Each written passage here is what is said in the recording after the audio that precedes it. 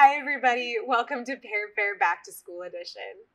My name is Risa Bennett, I'm the Advocates Lead for Pear Deck and Go Guardian, and this is Pear Deck 101.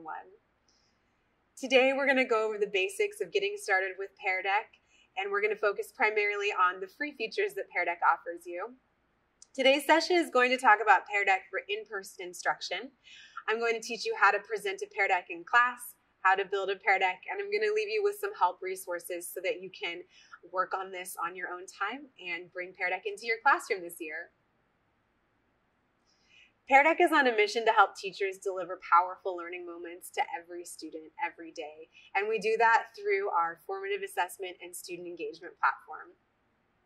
Additionally, Pear Deck gives every student a voice and every teacher deeper insight into their students' learning.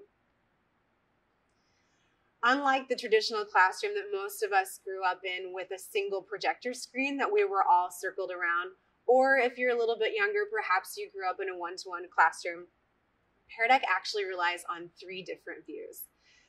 The first one is the student view, and I should say that Pear Deck is best suited for one-to-one classrooms, or if you have a classroom set of devices, Pear Deck also works well for that.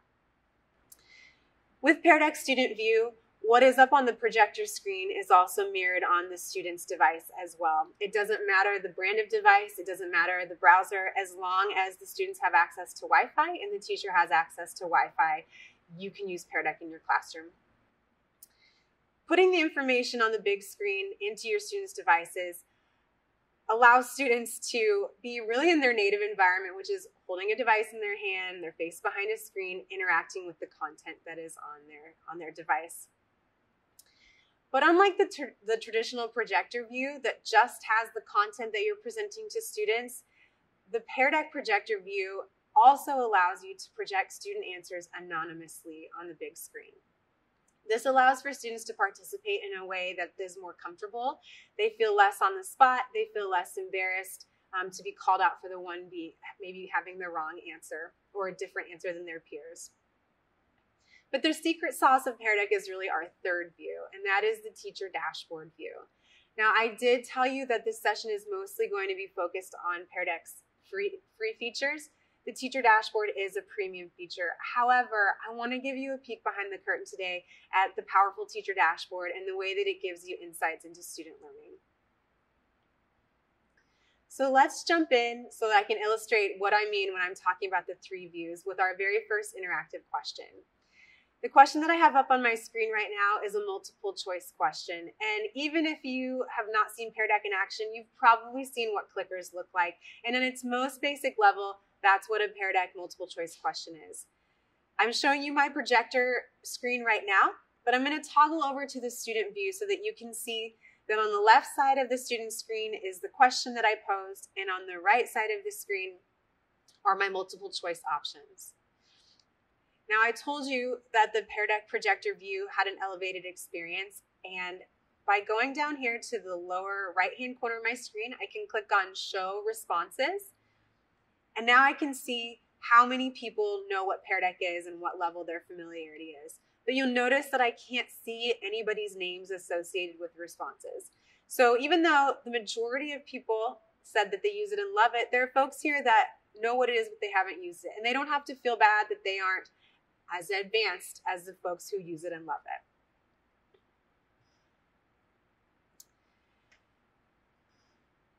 Many of you that are new to Pear Deck probably learned about Pear Deck during the pandemic and found out that we were an essential tool for remote instruction. And while that is true, what you may not know is that Pear Deck was actually created years ago, long before remote instruction was the norm that it has been for the last year.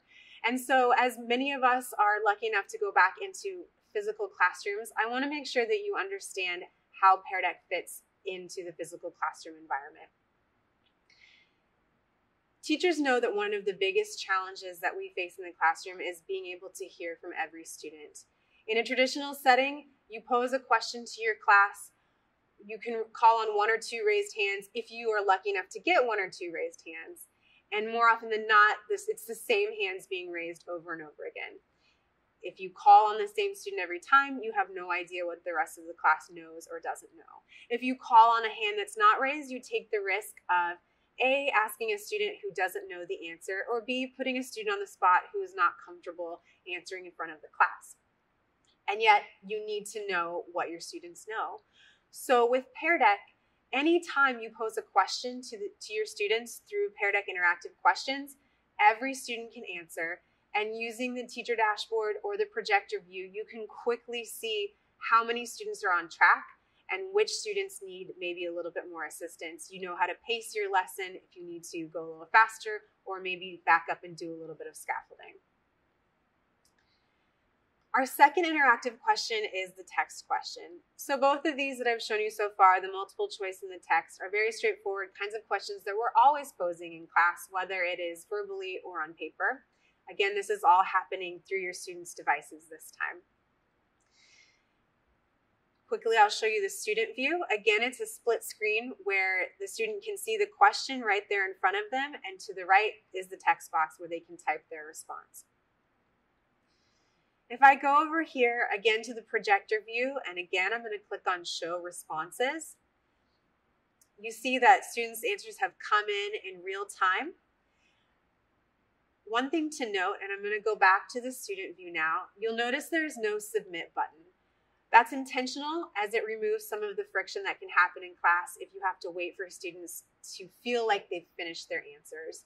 Instead, you can actually see students as they're typing, see their answers coming through in real time. For you as the teacher, you know if you're giving enough processing time, and you can also see them working through their thoughts in real time.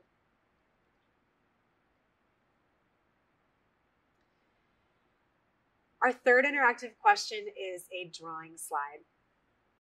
This time, on the student view, you can see that there is a drawing palette at the bottom. They can choose from a wide variety of colors. And down here at the bottom, they can choose from different kinds of drawing tools. They can adjust the size of their drawing tool. And for students who maybe are less comfortable drawing, maybe they're not as abstract thinkers or creative as some of their classmates, there's also the option for them to choose text and actually stamp text onto their slide.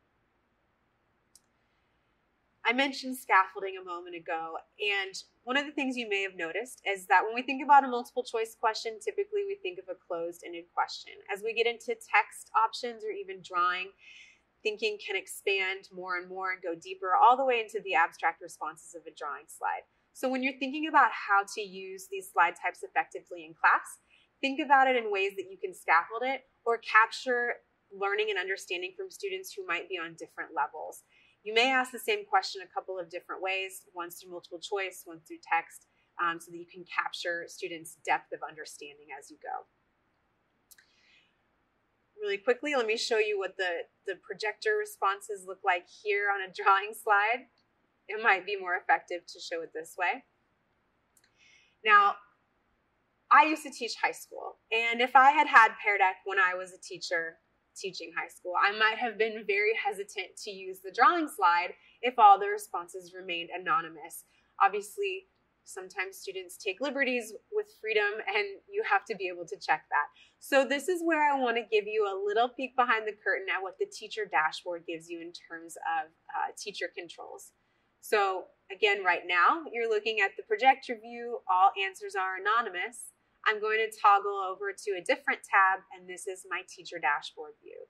You notice now next to each response is a student's name. As I said, I'm going to go into this more in 201, but I just want to show you briefly that if I found that there was a student who was perhaps doing something inappropriate with the drawing slide, I could easily click the three-dot menu here and hide that student's responses. Now, when I go to project their responses, that student's answers are not showing, so we don't have to be a distraction to the class. On the flip side, maybe you don't want to be projecting all 30 responses at the same time. If you want to show just a few answers at a time, maybe some exemplary responses, maybe some conflicting responses for classroom discussion, or even highlighting that there's a common misconception happening, you could star several of the responses like this. And now, when I go to project the responses, only the ones that I starred show. Again, this gives you a little bit more control on behavior management as you proceed through the lesson. Our next interactive question type is a number slide, and it's just like what it sounds like. Instead of entering text, a student is given the option to enter just a number. So again, this is sort of a closed-ended question. Just estimate how many jelly beans are in the mason jar. Now, when I go to my projector view, and again, I'm going to show my responses anonymously, I get this lovely box and whisker plot. And suddenly a very simple estimation question can launch us into a discussion about mean, median, mode, range. Perhaps I didn't quite get the answers that I was expecting. Maybe the range is a lot farther. Maybe I'm concerned about this kid who chose 1,000 jelly beans while someone over here chose 5. Maybe I need to follow up with a little bit of metacognition, but I wasn't expecting to have to go deeper on this. That's okay though, because I can actually add new interactivity on the fly. So down again in the bottom right of my screen, I can click on the icon that says New Prompt. With New Prompt, I'm given several pages of pre-made questions. You'll notice here at the beginning, the first screen, there are questions for the beginning, during, or end of class. If I toggle to the next one, I have some more generic prompts for text, multiple choice, drawing, and so on. But for this purpose, because I want to build on my existing content, I'll go to the third option, use my current content, and I want to make this a text slide. So I'm going to choose the text option here. It keeps the same imagery on the screen for the student, but it changes the interactivity. And so now verbally I can say to my class, okay, tell me how you came to decide on the number that you chose. And so this time, students are able to unpack their thinking. So if I show responses on my new prompt that I added, well, it looks like nobody wants to tell me what they were thinking. But suffice to say, those responses would come in real time and we could discuss, oh, look, I just didn't give enough wait time. Well, Mr. 1000, I'm not sure that was the answer I was looking for, but that's okay. Our next interactive question type is a draggable slide. The student view has these icons that sit off to the right. Again, this is the student view. You see their icons and they can use the legend over here to drag their icons to the correct part of the map. Now, you might be concerned that students, once they see other people's responses projected up on the screen, they may be tempted to change their answers so that they are not out of the norm. There's an option to control that. Here on the bottom, again, bottom right, you see the icon that says Lock Screens. This time, before I show responses, I can hit the Lock Screens button. Students see your teacher has locked the response for this slide. They can't drag their icons anymore. And now, when I go to show responses with my screens locked, students can't give in to the peer pressure to change their answers, and we can have a true discussion about any that people might have gotten wrong. Our last interactive question type is a web slide. And if you have ever tried to get 35 students to type in the same URL, you may know that you've lost minutes, maybe at this point hours of your life trying to get them on the same page. With the Pear Deck web slide, you can actually embed any secure site into the Pear Deck slide, and students will stay on that website as long as you stay on the slide.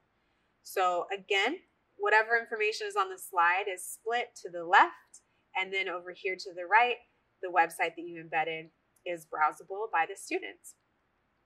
Let's say I want to give my students set some expectations about how much time they have to browse. If I click and hold my Lock Screens button, I'm given 3 timer options. For this, I might choose 3 minutes. Now there's a counter that shows up on the projector view and over here on the student view, so the student knows how much time they have to browse. You can use the timer option on any of the interactive slide types. This is really great for wait time. It allows students to know how long they have to process before they're expected to move on.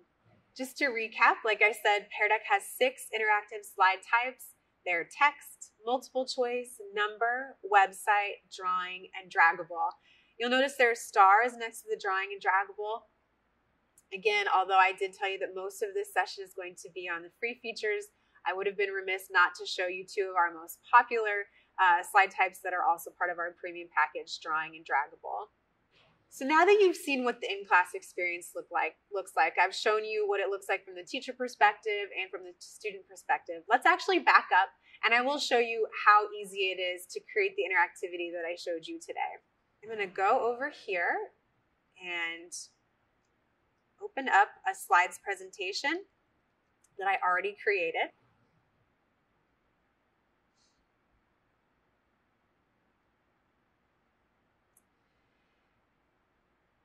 You can create interactive Pear Deck presentations within Google Slides or within PowerPoint Online, depending on what platform your district operates in.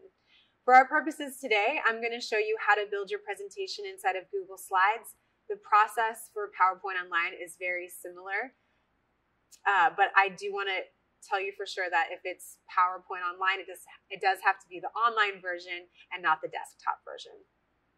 Right now, I'm inside of an existing Google slide presentation. There's no interactivity on any of these slides.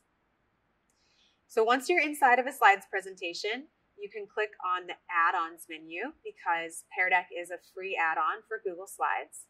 Once you click on add-ons, you'll come down here to get add-ons the first time. Hopefully Pear Deck shows up at the top of your list. Of course, I already have it installed on my computer, but if you don't, you would just choose install, give Google some permissions, and you can close out of here. Now, when I go to my add-ons menu, I click on add-ons, and I see Pear Deck for Google Slides add-on. And here I can click open Pear Deck add-on. It'll open up the Pear Deck sidebar, and everything in the sidebar allows you to edit your existing slides or a new slide presentation in order to make it interactive. This is just a regular Google Slides presentation, the same as you probably have saved on your drive. The easiest way to get started with making your slides into a Pear Deck is by using our template library. You can access that by clicking this box here that says Our Template Library. And you'll notice a whole array of different categories of templates that you can use in your classroom. To begin with, I recommend maybe dropping a bell ringer at the beginning of your presentation, or maybe an exit ticket at the end. For our purposes, I'm just going to open up the beginning of lesson menu.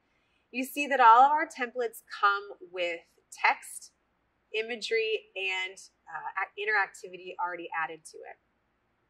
So let's say that I want my students to start off class by drawing on prior knowledge and reflecting on their learning from the day before. So I'm going to click on this one. I see here that the interactivity is text. When I choose this, it creates a brand new slide in my presentation. It does not override any of my existing content. You see, it just drops right in. Like I said, these are all turnkey and ready to use, but if there's anything that you wanted to customize for your classroom, you can do that. It is just a Google slide. So I can edit the text, I can edit the image, I can even edit the interactivity on my template in order to make it appropriate for my class. So once you are comfortable using the templates, you might want to start adding interactivity to your own lessons or slides.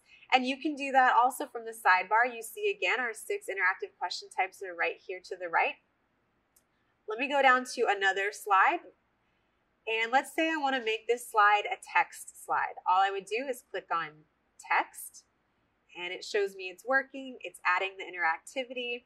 And when it's done thinking, it puts this little bar at the bottom of my slide. That's how I know it's become interactive, and it gives the student the prompt of the type of slide that it is.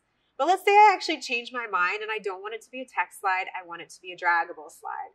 All I have to do is go over here, and again, this was a text slide. Now I'll just click the draggable icon. It'll allow me to configure my draggables right here. So you may have noticed on my sample slide that there were some more fun shapes than just a dot. I can find those fun shapes by clicking into this menu. I can browse shapes, some math, symbols, numbers, some really fun icons here. Obviously, I need to choose the pear for this slide. I'm going to choose it, but I want my pear to be green. So to change the color of my icon, I'll click on the color box here. I'll choose green. And you'll notice that over here to the right, it's giving me a preview of what the icon looks like, the color, and the size. So I can use this drag bar here to make my icons bigger or smaller. I can also add up to 5 draggable icons to any slide. And once I'm ready, I just hit Update Slide. And you'll see it has overwritten the text prompt, and now it is a draggable slide instead. The last thing that you need to know about creating and presenting a Pear Deck lesson is that it is very important that you start the lesson with the Pear Deck button. If you've done all this work to make your lesson interactive, but you click the white present button, you will still just have a static Google Slides presentation. It's very important that when you're ready to launch your lesson, you do so using the green Start Lesson button. I'm going to click that right now.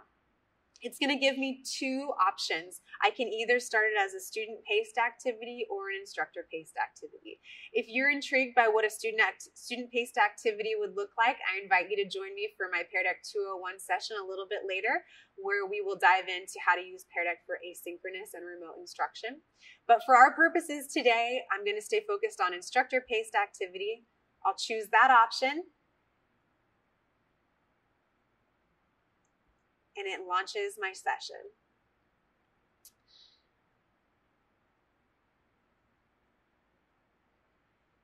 So automatically, it gives instructions for students to join on their own devices. All they have to do is open up a browser window on their device, go to joinpd.com and enter this 6-letter join code. It will prompt them to connect with their Google credentials if you are a Google Classroom. If you are presenting from PowerPoint Online and you're an Office 365 school, it'll prompt students to connect with their Office 365 credentials, or you can actually change your settings for it to allow students to join anonymously as well. Other options are to push the invite through Google Classroom with our Google Classroom integration, or you can generate a direct link for students to drop into an LMS or send via email wherever you want students to go to access the lesson.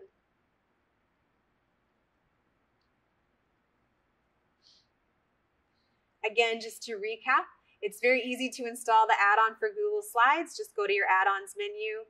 Once you've launched the sidebar, you can add your interactivity. And again, just be sure to present lesson with the green button and not the white one. Everything that we've talked about so far requires some pre-planning, obviously adding interactivity to existing lessons, planning out a lesson. But we know that sometimes learning happens spontaneously. Whether you just need to do a quick emotional check, seems like maybe your class is off, but you didn't have a Pear Deck planned, or maybe you did an experiment and you want to get some quick feedback from your students, or maybe very soon, we will be going on field trips again, and you want to capture some of your students' learnings on the fly, maybe on a field trip. Enter Pear Deck pop-up activities. Pop-up activities will look familiar to you because they use the same prompts that I showed you in the new prompt format. All you have to do is go to app.peardeck.com/home. And here in the top right, you'll see the pop-up activities icon. I'll click here to choose a prompt.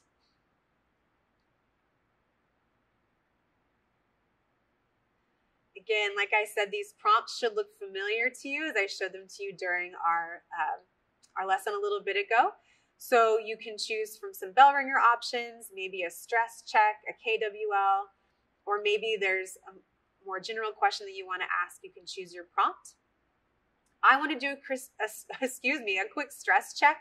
I noticed my students were a little bit off today, and it launches just the same as a regular Pear Deck presentation. The students join the same way that I just showed you, but instead of a whole presentation, it just has the one slide that you chose, and you can quickly capture that feedback in real time.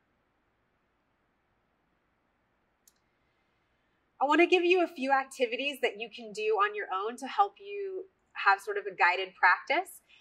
You can come back to these later. You can screenshot this list right now. But again, the first thing that you want to do is launch the add-on for Google Slides.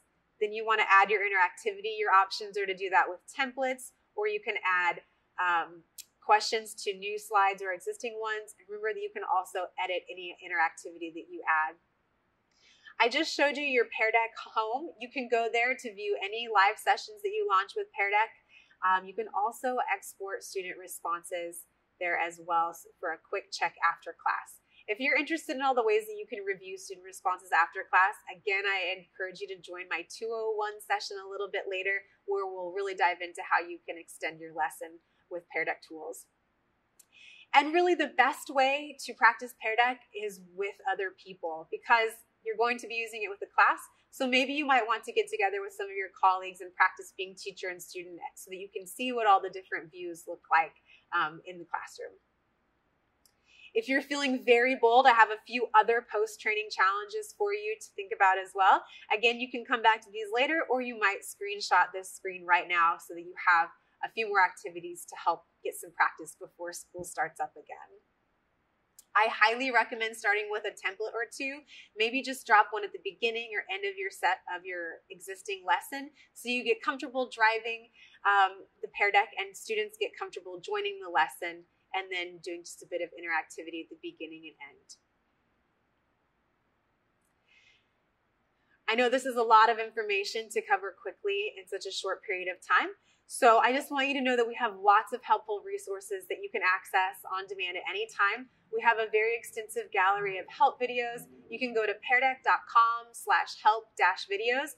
We have short 2 to 4 minute videos on all the different features that Pear Deck offers. Whether you are a PowerPoint Online user or a Google Slides user, we have them tailored to both use cases. So feel free to check those out. We also have a Pear Deck knowledge base. You can go to help.peardeck.com. You can search any topic you need to know about Pear Deck and get the full explanation of how to do it. Or if you have a specific question or you run into any trouble, I encourage you to send us a note at help@peardeck.com. Our support team is standing by, always ready to help you with anything that you might need. In addition to our support options, we're also on social media. You'll find us very active on Twitter, Facebook, and Instagram. You can also find even more help videos and pre-recorded webinars on our YouTube channel, or if you're a LinkedIn person, you can find us there too. I highly recommend you stay connected to us on social media, as our back to school season is going to have tons of giveaways and even more helpful resources for you to have a great year back in the classroom. And just a quick preview of what you can expect if you want to join our Pear Deck 201 session. We're going to do a deep dive into all of Pear Deck premium features, including a deeper dive into the teacher dashboard, which you saw briefly today. You'll also find out about our shared teacher dashboard. You'll learn more about student pace mode and how to use Pear Deck for asynchronous or remote instruction. We also have an add audio feature, a teacher feedback feature, an immersive reader integration, a reflect and review function for reviewing student work after class, and so much more. I really hope you'll join us for that session as well. Thank you so much for joining me today. I know that this is going to be a big year for us, and we are so excited to be supporting you as you return to in-person instruction with Pear Deck. Thanks, everyone.